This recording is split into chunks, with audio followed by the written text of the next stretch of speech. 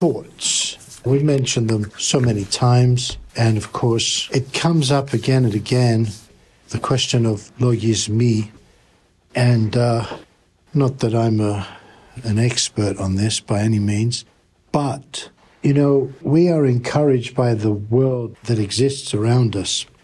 On the one hand, there's a lot of noise, a lot of voices, and we're filled with many, many, many thoughts. And it's very difficult to stop the mind. The brain itself is, you can imagine that wheel that the hamster runs on. It's running continuously. It's so difficult to stop ourselves from thinking. And there are philosophies which teach us that this is the reason why we suffer. Why we have pain and suffering in the world is because it boils down to the fact that we keep thinking. And their solution is stop thinking. Empty yourself of all thoughts. And once you can do that, and you can do it for a sustained period of time, and by a sustained period of time, I mean it's a matter of minutes. If you can manage to do that for 6 minutes, they say, you can reach a state of nirvana. And it's interesting, the etymology of nirvana, but I'll let you look that up yourselves. The point is that in the Orthodox spiritual life, yes, there is an aspect of divesting oneself of all thoughts.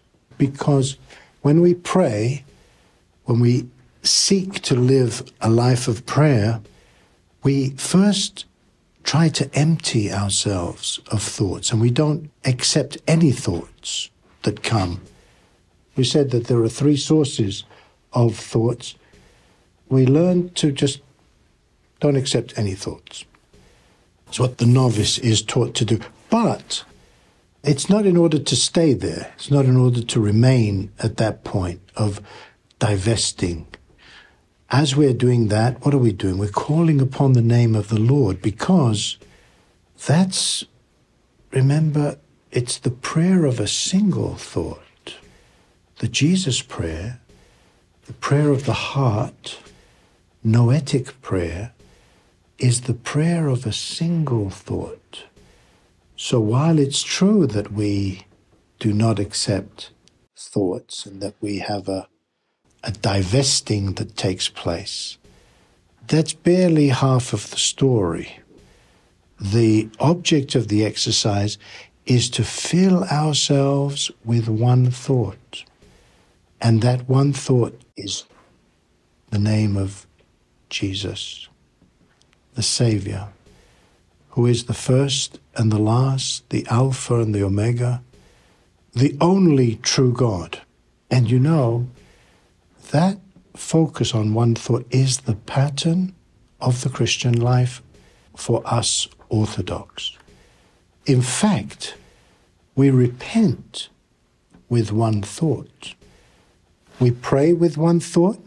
We repent with a single thought. Let me tell you, and this is from the writings of the Fathers, if you have 2 thoughts, you can't repent. And depression, we suffer so much from depression today, right? Depression is the result of a combination of thoughts, many thoughts, confusing us, pulling us in several directions at the same time. The unity that man is supposed to be is pulled apart by all these thoughts, all these energies going in different directions that we have somehow allowed to enter our spiritual space. But we pray, we pray with a single thought. We repent with a single thought. We confess with a single thought. When we go to confession, what do we confess? Those of you who have already read Father Zacharias, you may already know this. But we're taught by the life of the church to confess one thing. We confess with a single thought. We confess, what is the thing that pains us the most? What is that one thing that embarrasses us the most? What is that one thing that shames us the most, and which we would rather not confess? That's the thing we need to confess. And we accept the shame. And when we do, we accept the shame because we are denying ourselves in order to follow Christ's way, the way of the cross. And in that pain, there is a noble element of voluntarily following the way of Christ, because Christ's way is the shame of the cross. And so when we have a little bit of that shame, that willingness to follow Christ's way, we attract the grace of God. Christ becomes our fellow traveler, and we're able to change. We're able to grow and to become more like Him, so that our love and our prayer, our life acquires that humble, Christ-like humility. It acquires, our love acquires a self-sacrificial character, because there's a little bit of that pain. And God likes that because it resembles Him, His love, which is self-sacrificial. You know, St. Paisios once said to one of his spiritual children who came to him and said, you know, so-and-so, friend of ours, is dying of cancer, been diagnosed with cancer. Please pray for him, elder, so that he will be healed. And St. Paisios said to him, okay, are you willing to go 50-50? He said, well, what do you mean? He said, well, I'll take half, you take the other half. And he realized he was talking about the cancer. He said, well, I don't know. He said, well, I'll take 99%, St. Paisios said, and you take the 1%. And he said, okay. He still was wondering about that. He said, look, you have to be honorable with God. You have to show that your love for the person that you're praying for is a little bit like His love.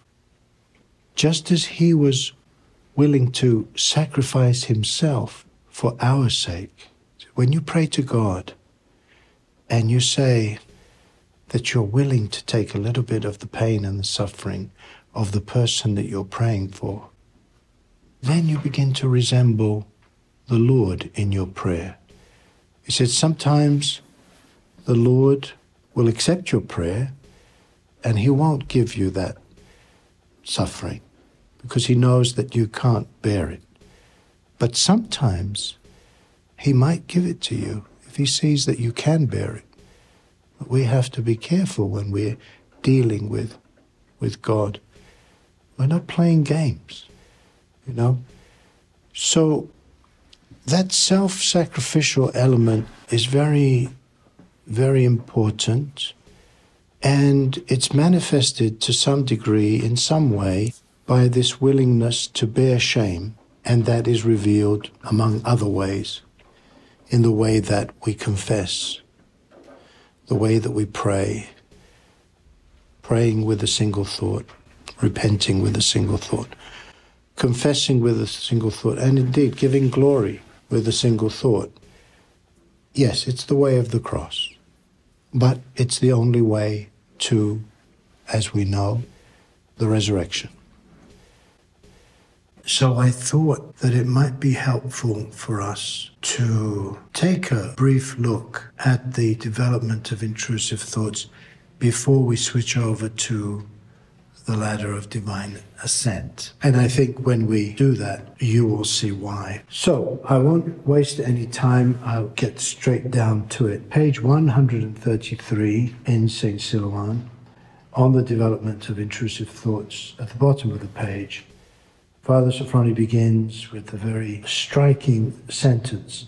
Sin becomes sin after completing specific stages in its inner development. Sin becomes sin after completing specific stages in its inner development. First stage is when some spiritual influence approaches from without, which may, to begin with, be quite vague and shapeless. The initial stage in formation is the appearance in the field of man's inner vision of an image. And as this does not depend on one's will, it is not regarded as a sin. So something comes to you. It's from without, so it's not the product of your will. And as such, it is not regarded as a sin. Images, in some cases, appear to take on visible form, while others are mostly products of the mind. But more often, it is a combination of the two. So, as visible images also generate some thought or other, ascetics label all images intrusive thoughts, logismoi. We've spoken before about the importance of a thought and how our life must focus on one thought. An intrusive thought, logismos, is understood in this context to be a tempting thought, an intrusive thought. Intrusive is a good translation because it is precisely a thought that seeks to enter into your spiritual world. And the initial stage, we said, is characterized by an eikon. Eikon is icon. It's an image. It has the character of vision, and it has the character often of a thought. Images in some cases appear to take on visible form, while others are mostly products of the mind. What is a product of the mind? More often it is a combination of the two. So there's a visible image. There is also what we would call a concept or an idea, product of the mind. And often it's a combination of the two. As visible images also generate some thought or other, ascetics label all images logismoi, intrusive thoughts. The man who is not enthralled to the passions, and this is an attempt to unpack the meaning of kyriarchos nous, the nous that is kyriarchos, that is dominant, that rules over one's being. In other words, the nous that is in control of one's being. Not the nous of an inexperienced person, but the nous that rules over oneself. You see, when we are subject to the passions, our nous is easily distracted. 1 second we're thinking about the trees outside, another minute we're looking at what's on the paper here, what's in our book, and then we think of our family back home, and then we're thinking, oh, I have to make a telephone call, and we are all over the place, typically. But the nous that is in control of one's being, its focus, doesn't suffer these distractions. It's not at the mercy of these distractions. And so Robin, Rosemary Edmonds, says, the man who is not enthralled to the passions, enthralled, it's even stronger than subject to the passions, can recognize the force of an intrusive thought and yet remain completely free from its power. Okay, but if there is some place in one, the patristic term for that is, if there is a dobos, a place, if there is a place in us for the thought to take hold, some suitable soil, says Father Sophrony, for the development of the intrusive thought. The thought will strive to take possession of one's psychic being, of the heart, the soul. This is what he means by psychic being. It achieves this because it prompts a feeling of the delight to be afforded by one or another passion. This is an aisthema hedones, a sense, aisthema hedones, of pleasure. Of course, it wouldn't be a temptation if the thought didn't suggest some kind of pleasure, a feeling of delight to be afforded by one or another passion. The delight figures temptation, pyrasmos. The question I asked Saint Paisios, pyrasmos means temptation. Logismos is a tempting thought or an intrusive thought. So pyrasmos is temptation. So you're tempted at the point that the logismos suggests some form of pleasure. This is attractive. The delight, this feeling of delight, the aisthema hedones, this signifies temptation. But even the fleeting pleasure, though it testifies to man's imperfection, even at this point where you are being tempted, to be tempted at this point, Father Sophrony says, it means we're not yet perfect. If we were perfect in Christ, this would not tempt us. But even when that is the case, we're not perfect and we are tempted, it doesn't yet mean that we have sinned. Though it testifies to man's imperfection, is not yet to be reckoned as sin. It is only a proposal for sin. What is the patristic term for proposal? Protasis. So it's suggesting that you succumb. The further development of a sinful intrusive thought can be portrayed roughly as follows.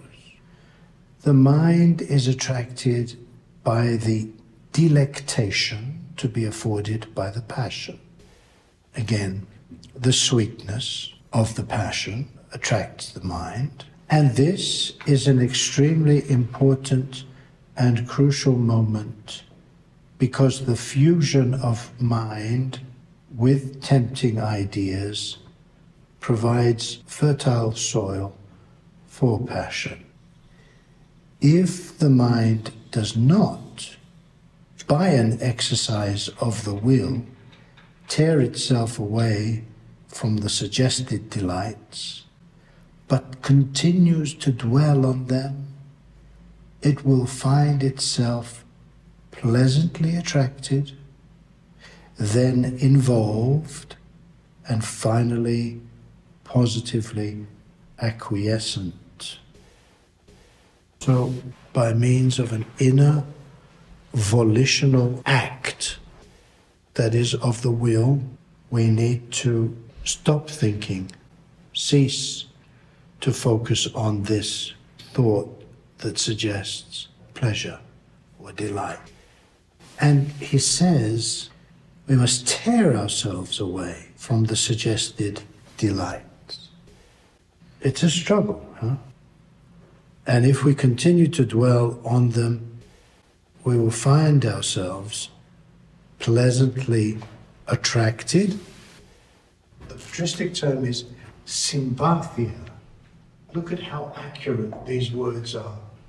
Sympathia, where you have sympathy with the passion, with the suggested delight. The delight is inviting you to join the passion, to be united with the passion. Sympathia. And it will find itself pleasantly attracted, that is, sympathia. Then you begin to intercourse with the passion. You begin to have what they call synomilia, to enter into a dialogue, to converse with the passion.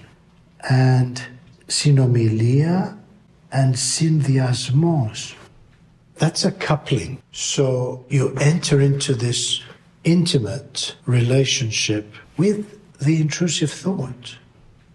And that will lead to synkatathesis, positively acquiescent. That's a good translation. You give in, you surrender, you go along with. And after that, explains Father Sophrony, the ever-increasing delight in the passion may take possession of mind and will. Once you reach the stage of synkatathesis, you are running the risk of what is known as echmalosia, captivity. And once you are held captive, then of course the danger is that the thought can enslave you. Lastly, the whole strength of the one enslaved by passion is directed to a more or less determined actualization of sin, if there are no outside impediments, or where there are, to seeking ways of getting around them, because we are determined from that point to actualize the sin, to put the sin into practice. But that's not the end of the story, because Father Sophrony speaks of exis.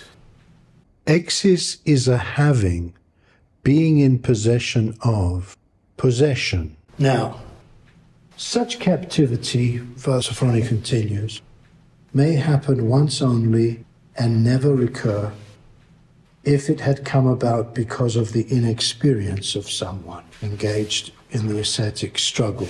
So when it's the result of inexperience, it's relatively easily forgiven because the person in question did not know any better. But if the enchantment repeats itself, passion becomes second nature, and then all man's natural forces are at its service. This is when it becomes an exis, a habit, and so it becomes more deep-rooted and more difficult to uproot.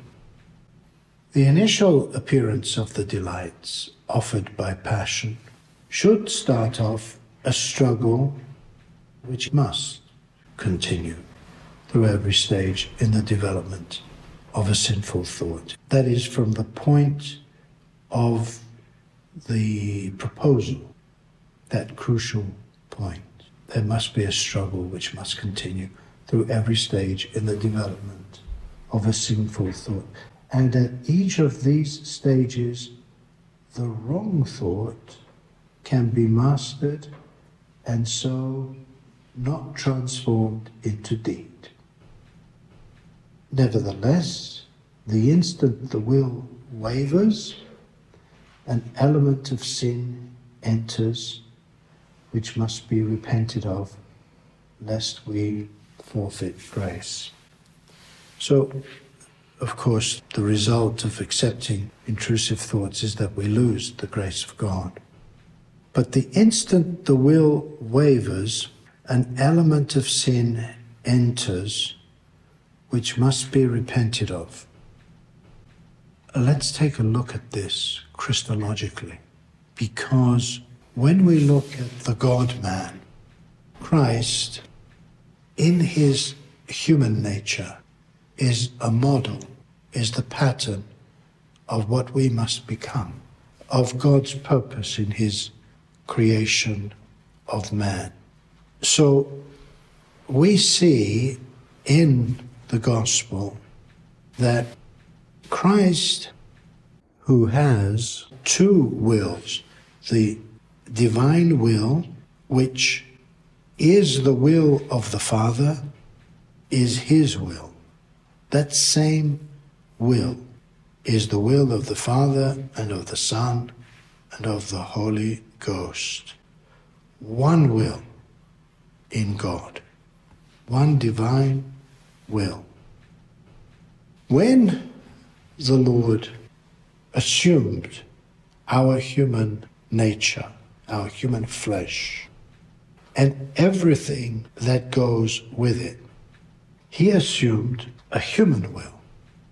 That human will, as St. John Damascene says, always willed what the divine will willed it to will.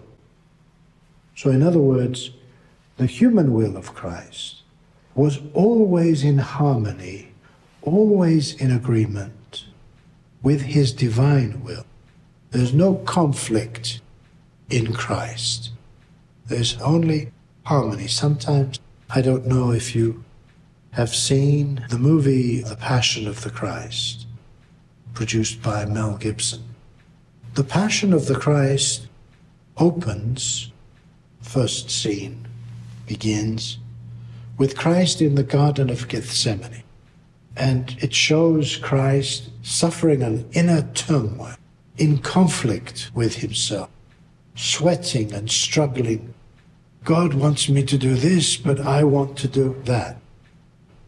God the Father wants me to be crucified for the salvation of the world, and as a human being, I don't want to die. And it shows, it implies that there is this conflict within Christ himself, because it assumes that there are two subjects in Christ, just as we find in the Christology of Theodore of Mopsuestia and Nestorius. Two subjects in Christ, and not one, as St. Cyril of Alexandria taught. So Christ is presented in this movie as two subjects clashing with each other. Eventually, the human element gives in to the divine element, but there is this clash. There is this conflict. There is this disharmony. This is unacceptable from an Orthodox perspective, because when Christ said, "Not my will, but thy will be done," it means not my human will, but thy will, the will of the Father, which is also his divine will, be done. There's no conflict. What St. John of the Ladder says is that although Christ feared death, he sweated drops of blood. Although he feared death, he was not terrified by it. What does that mean? In simple terms, it means that death was unnatural to the God-man. Death had no place in Christ. For Christ to die, it had to be a voluntary and a violent death, because death had no place in him. He is the source of life. He is God. So his death is innocent, it's voluntary, and it is, of course, in keeping with the will of God the Father, which is his will. And his human will, as St. John Damascene says, always willed what the divine will willed it to will, because from the moment of his conception in his mother's womb, Christ is the God-man, the single person of the Son and Word of God. The assumed human flesh of Christ is deified, is perfected. It is not only at the level that Adam had before the fall, but it has realized the purpose for which Adam was created, which is the likeness of Christ. And in Christ, the human flesh of Christ is perfected. So what do we see here from an ascetic point of view? The instant the will wavers, what do we see in that opening scene of that film? We see a wavering. We see indecision. We see a conflict. Is he going to do it? Isn't he going to do it? He's struggling to accept the Father's will, but he doesn't want to. Yes, he's going to. No, he doesn't want to. In Christ, there is no wavering. There is no deliberation. The will of God is always straight and true and always hits the mark, always wills the best, and there is no equivocation. And the human will of Christ, which is hypostatically, personally united to the divine will, is the same. So what does that mean for us? As long as we have wavering, as long as we equivocate, as long as we are deliberating, we are not yet perfect. We are not yet established firmly in Christ. The perfect, the great saints have the same characteristics as Christ. St. Maximus the Confessor asserts God and those worthy of God, says St. Maximus, have one and the same energy. They have one and the same energy. How does God reveal his will? He reveals his will by what he does, by what he operates. His energy, his life reveals to us his will.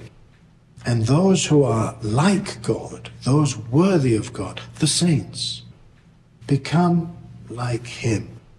You know, we mentioned many times some of the things about the contemporary saints, how they could know what they knew. People came to them. Take, for example, St. Paisios. When the boat to Athos would come, half of the people in the boat were coming to see Paisios every day. They would go to see him. Some of them were farmers, some of them were professors, some of them were professionals, others were laborers, from all kinds of backgrounds, all walks of life.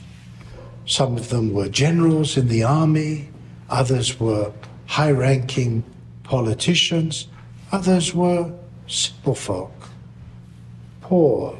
And when he received them, he satisfied each and every one of them. When they would speak with him, he would give them a word, and they all went away edified. Whether it was a patriarch or a simple pauper, how could a man do that? How could he satisfy every need? His own background was very simple. He had a very basic education.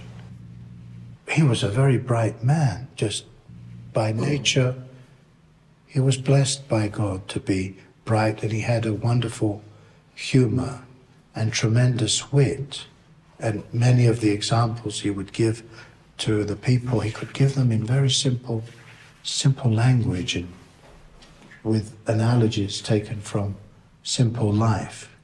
But you know, he satisfied everyone.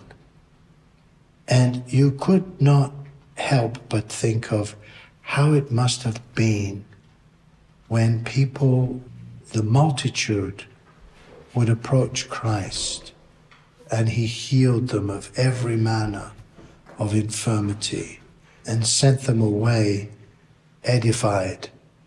You see, the people of God, the saints, they become like God. They share the life of God. The grace of God is in them, and it enlightens them and guides them, and they are able to do for the world what God does for the world. Because it's God's good will to save his people, and amazingly, it is his good pleasure that man be a collaborator with him in the salvation of the world. Otherwise, we wouldn't need the priesthood.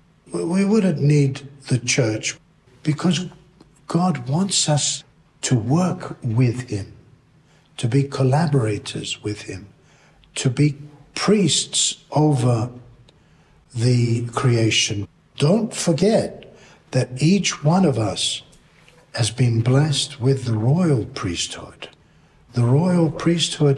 which survives the functional priesthood, even though many wonderful things are said about the liturgical priesthood, and it's true, but the liturgical priesthood comes to an end.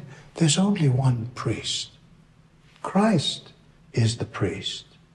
But the royal priesthood, which means that in us, in our hypostasis, our unique and unrepeatable hypostasis of each one of us, there is a mediatory role that we play in uniting heaven and earth, the created with the uncreated, so that it's God's good pleasure for man to be like him and to bring together and to unite in his person the whole cosmos.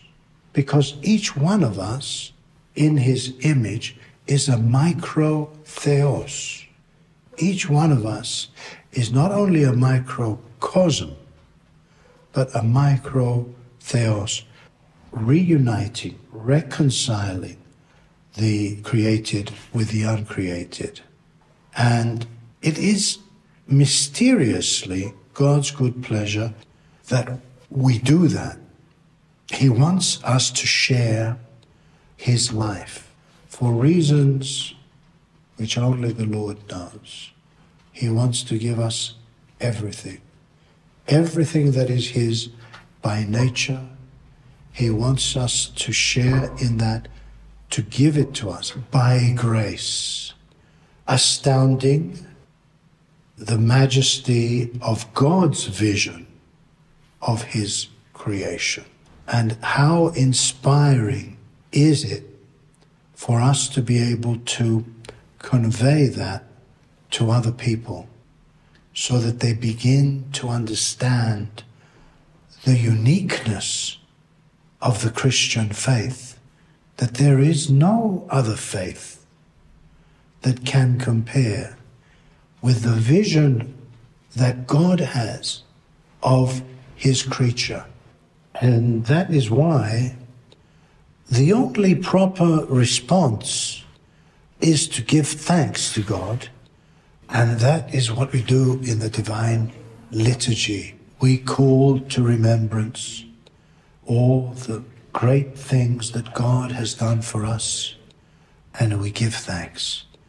For all these things, we give thanks, and of course, for the gifts which symbolize what he has given to us and what we return to him with our thanks, with our gratitude.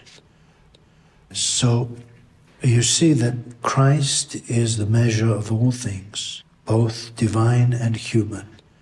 And our first thought when we engage in the spiritual struggle, as we live our life on this earth, our first thought is of Him, because the clearer our vision of Christ, the clearer our understanding of what we must do, how we should follow Him, how we should react to any and every situation that we find ourselves, good or bad.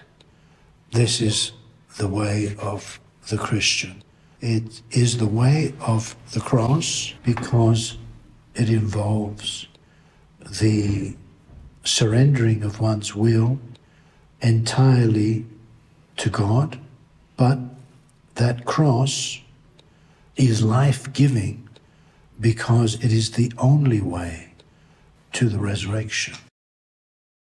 Click on the join button below our video and become a friend or reader of the Mount Tabor Academy. Support our drive to introduce the theology and spiritual life of the Orthodox Church to the wider community. Thank you.